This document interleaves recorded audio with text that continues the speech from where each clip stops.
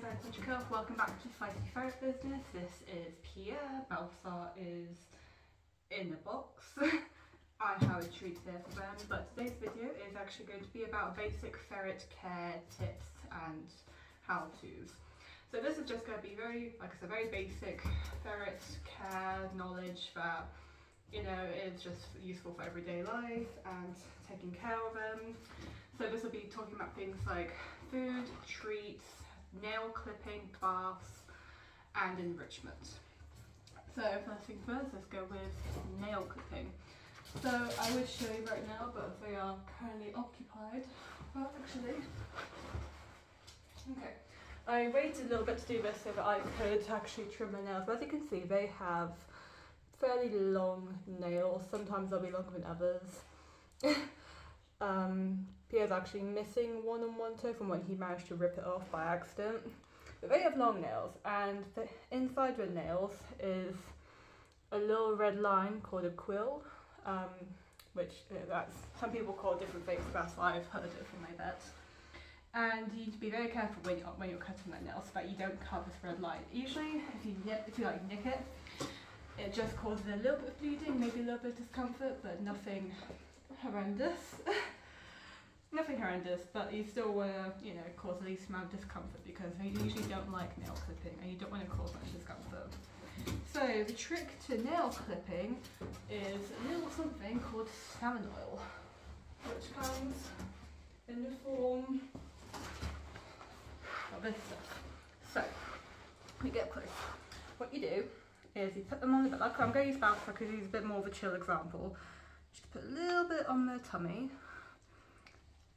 He'll just a little bit, just like above where the belly button is, and they'll usually do this. And this will keep them distracted for quite a bit. So I'm going to put them down while I go get my nail clippers. Alright, so I use these. They are pretty basic, actually dog nail clippers. They have a sort of curved edge to them. And what you want to do is pick up your fuzz butts. I'm just going to put a little bit more salmon oil on there just so that he stays distracted. And while we're doing it, sometimes they may still be a bit fidgety, but usually this is the best you're going to get. While we're doing that, you just want to sort of hold the toe and you want to sort of clip an angle towards the end of the nail and just clip. You don't have to clip all of them if they don't all need clipping. Like sometimes they grow at different rates. You want to clip it, like I say, you want to clip an angle and you want to avoid the red line that's inside. Trying to figure out the best way to show you guys. Like I said, not all ferrets are this calm when getting their nails clipped. Oh, how do I put this? I'm sitting on them. But luckily for me, Balthazar is. So at an angle towards the end, because that means that it grows back in a more normal way. Back legs are usually the easiest because they tend to just like stick them out. Front ones tend to be, at least from my experience, the longer ones. And like I said, you want to clip that. Don't steal the salmon oil, Pierre. Your turn next. Yeah, it is. Also, by using salmon oil, you're showing them that this is not an upsetting experience. It's not, you know, a bad thing. It's just nice and easy experience. Okay, and that is Balfi done. I'll do Pierre off screen because he's a bit more fidgety, but that's the general gist of it. If they're being really irritable, then just use more salmon oil, or you can distract them with other treats if they're not responding to salmon oil. But salmon oil usually does the trick, and you can get online, you can get out some rescues, there's plenty of places you can get them. So thank you, Balfi, for showing off for me. Pierre, seriously, do you want some salmon oil? Okay, I'm gonna go get some salmon oil. Okay, just on the belly. If you have one of these ones, you can just squeeze it out, and just like that, you have a very chill ferret. Alright, so that's nail clipping. Like I said, you can either use these. Sometimes I see people using regular scissors, which is perfectly fine. Or you can use like human nail clippers, but you know, whatever works, works. Just make sure it's safe, of course. But so that's nail clipping. Next up is enrichment. Oh, that was hard. So enrichment, just any way to improve your ferret's lives, make things more fun. Generally, this comes in the form of things like toys. I have a basket of toys. This is not all of them. Half of them are stashed. General themes of toys that they will like are dangly toys, like this octopus from the Undersea pack, link below. Anything that squeaks, or anything that crinkles or rattles. There's a rattlefish in here somewhere.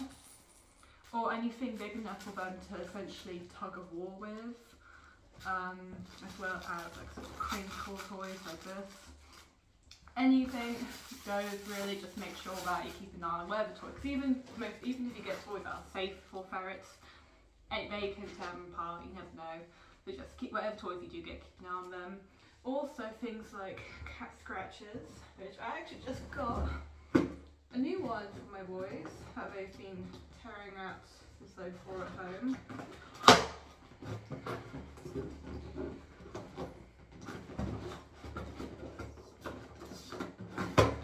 So yeah, cat scratches are good. Some people get like really big ones, which are usually pretty good. It does give a lot of enrichment for these little dudes. Hey, I'm gonna build this. You gotta get out of the way. Gotta get out of the way. Don't know where I'm supposed to go.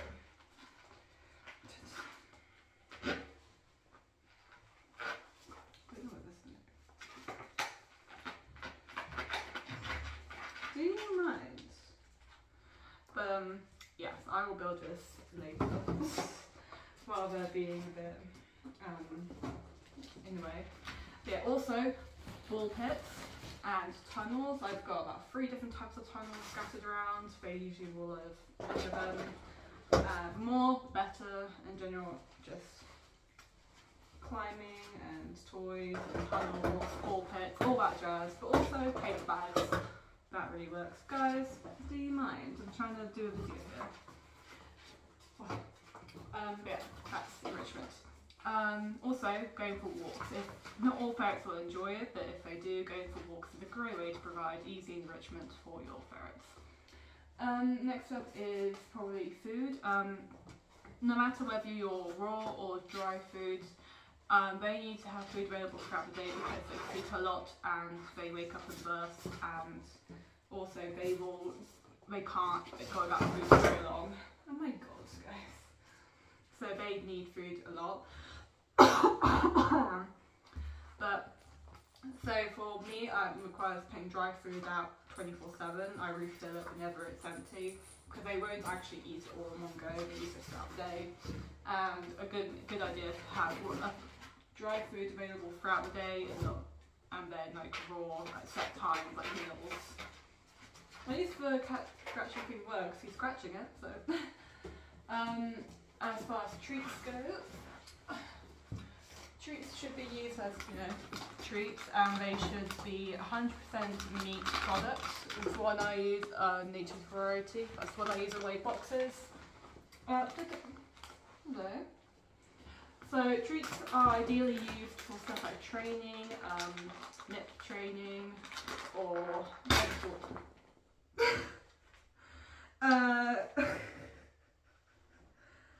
okay, this is a conundrum. I have exploded the packet. Okay, 1 moment, I'm gonna collect these up quickly. Alright, crisis averted for now. Yeah, so 100% meat product treats are the best way to go. Like I use Nature's Variety, but there's plenty of brands out there that work just as well. I used to use these to train Pierre to get used to the harness to go for walks. So if that's something you're interested in doing, that's a good way to go about it. Litter training, nip training, or just, to get my nails clipped. But essentially, even though there's nothing necessarily harmful about feeding these sort of 100% meat treat frogs every day, if they are 100% meats, it shouldn't be an issue, but like it's best to save them for, you know, occasions and stuff and for special reasons, so that they, you know, are still considered a treat and not just anything else. But you guys don't like these, but everyone else seems to. I put these in my boxes and everyone loves them, but my boys don't seem to be interested. Yes, that's treats. Baths. So ferrets actually don't need baths. A lot of people have this misconception that because they smell so much, they need to have baths quite regularly. But actually, the smell just comes from the oils of their skin, and if you give them baths, especially with like shampoos and stuff, that will remove the oils from the skin, which causes them to create more to make up for it, which makes the smell worse. And also they groom themselves like cats, and cats don't need baths really. So the best way to go about it is usually to give them a bath once, maybe twice a year, you know, every 6 months or so. Just, you know, give them a good clean. And when you do, use oatmeal in the bath, because that will help any skin irritation. That's how I bathe my hedgehog. Oats are the way to go. But yeah, they do not need regular baths. Once a year is fine, and you know, it doesn't need to last long. Some ferrets love playing in the water, so you don't even need to use oats or shampoos. You can just put them in water and let them play. But for the most part, you don't need them unless they get especially grubby somehow. And when you do, it's best to use oats as well. I think that's it for you guys. But I might continue recording and show you putting together my new mini cat scratcher thingamajig, because content. Alright, how does this look? Alright, this is in the middle.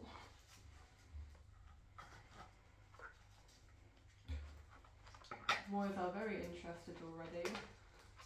Like, we quite like this one, as you can tell by the fact it's falling apart. Yeah, if you have multiple ferrets, definitely invest, and you have the space, definitely invest in a nice big hatchery, because, not too big, because obviously if they fall, they usually don't get damaged from falls, but you don't want to like risk that. But it's still a very nice, what should I call it? Enrichment for them. So like one of those sort of medium ones. Where is it?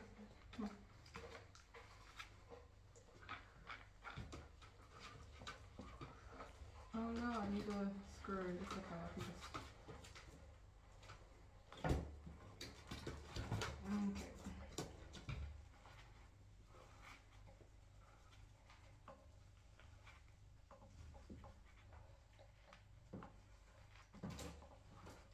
I'm hoping I haven't just completely missed something else in this video that I wanted to talk about, but I don't think I have. Okay, I believe that is the cat tree. So yeah, that was this video. If you have any other specific tips or advice that you would like to put in the comments, do that and I will showcase it at some point. If you have any video requests, let me know in the comments, and if you want any specific video ideas, let me know. We'll see you guys in the next video. Goodbye.